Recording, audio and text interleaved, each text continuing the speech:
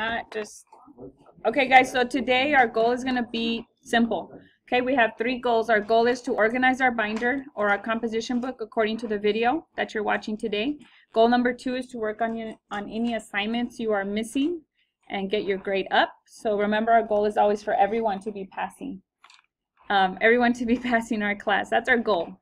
And goal number 3 is you do have homework this weekend. If you are finished organizing your binder, you're finished and you're all caught up and you're not missing anything, then you're going to start working on the homework for the weekend, okay? The video is already uploaded onto YouTube. The first thing we're going to do is I'm going to go through the order of the assignments that you owe me, okay? These are the grades that I've taken. Assignment number 1 looks like this. We took notes in class. Pretty much we finished all of it in class. And I think some classes didn't finish the back part, which was to find the inverse. Okay, so front and back, that's what you owe me for assignment number 1. We move to assignment number 2. Assignment number 2 was a small sheet of paper, half a sheet of paper. You needed to complete 1 through 30. We finished this on March 15th, 2016. Okay, the next assignment is homework number 1. We took notes in class. There's a video up. It's also up on Google Classroom. You had homework number 1, which was to find the inverse of the 7 questions here. You could have 8, 9, and 10 as extra credit. There's also on Google Classroom. You turn to the next page. The next assignment is homework number 2.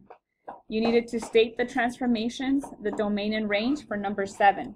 In class, we took notes on the first page, on the front page, I guess you could say, and you were responsible for doing the back page.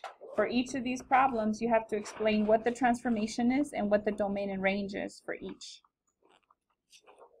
Okay, homework number 3 was to graph these transformations 1 through 12.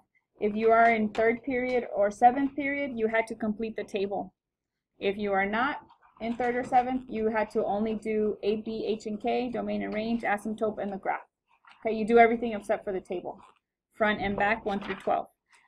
Okay, the next thing are video notes on March 21st. You needed to watch this video and take notes for the front page.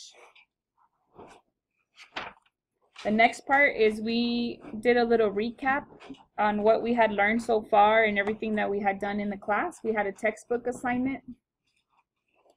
And on the back of that textbook assignment, we took our quiz.